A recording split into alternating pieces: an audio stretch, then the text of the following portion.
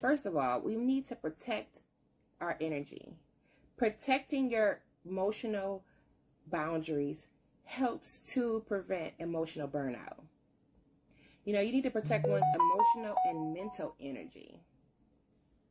One of the things that shows up as far as something you might need to protect is your emotional labor.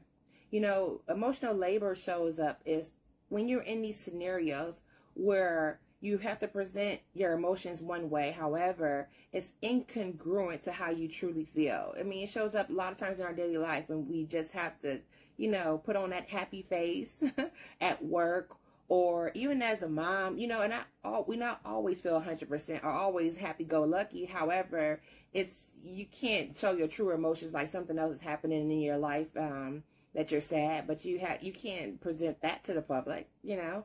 And so if you're too often out of alignment with your emotions, it can start you into emotional burnout, because you know, our emotions are healthy. You have to express them.